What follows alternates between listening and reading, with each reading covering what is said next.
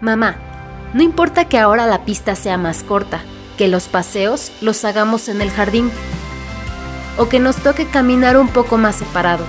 El patio se ha convertido en nuestro nuevo gimnasio. Nuestra pista de baile se ha hecho un poco más pequeña y ahora nuestras salidas en bici son virtuales. Pero eso no importa, lo único que necesitamos es seguir compartiendo momentos juntos. Aunque hoy tenemos una cancha improvisada, no importa dónde juguemos, porque estamos más cerca que nunca. Nuestros aplausos y cariño es para ustedes.